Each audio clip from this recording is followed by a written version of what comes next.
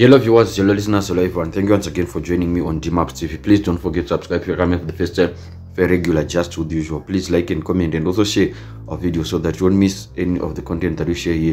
Because what we do is we give you current affairs in real time. So ladies and gentlemen, I am pretty sure that a lot of you remember Rusty Markham Muchena rose to prominence or akaita more popular during my primary elections at CCC after defeating Tendai Biti in Harare East. Yes, he stood for the CCC in Harare East after defeater Tendai Biti. Of course, yes, we saw on record Tendai Biti achiramba kuti hakuna Harare East inotorwa nemuchena, but what actually happened is Akai prevailed over Tendai Biti and he stood and won in Harare East.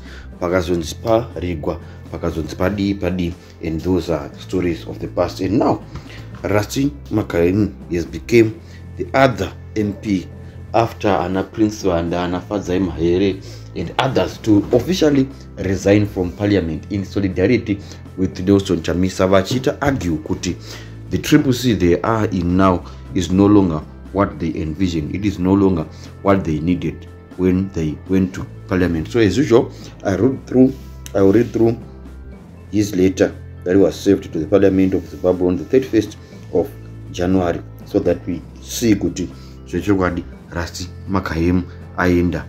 And I am currently the sitting member of Parliament for Harare East constituency, having been elected on the 23rd of August 2023, standing under the Citizens Coalition for Change Party led by President Nelson Chamisa.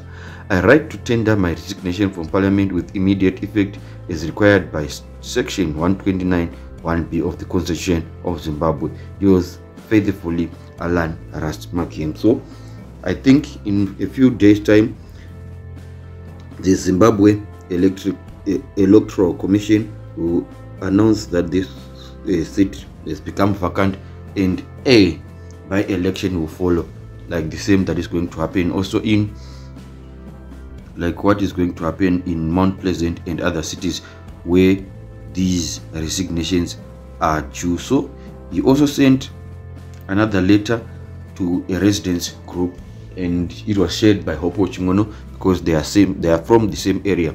Under the Harare East member of Parliament Rusty Markham has resigned from Parliament. He sent me this message as a resident of Harare East.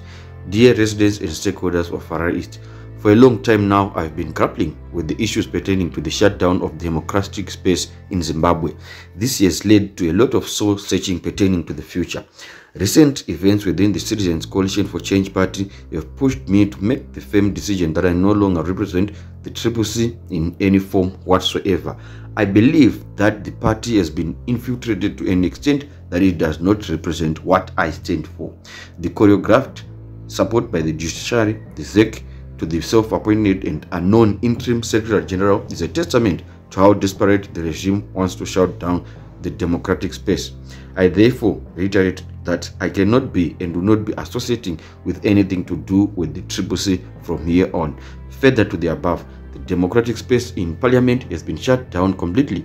Parliament has been rebelled into a tick-the-box institution and has no oversight at all over the executive. Stakeholders' engagement on the budget was also a rubber stamp exercise. After consultation with residents and hearing both sides of the arguments, I have opted to leave Parliament as my conscience will not allow me to remain as member of Parliament. As a result of my resignation letter was handed in before noon on Friday the 2nd of February. I would like to thank everyone who has been supported me and who has believed in me.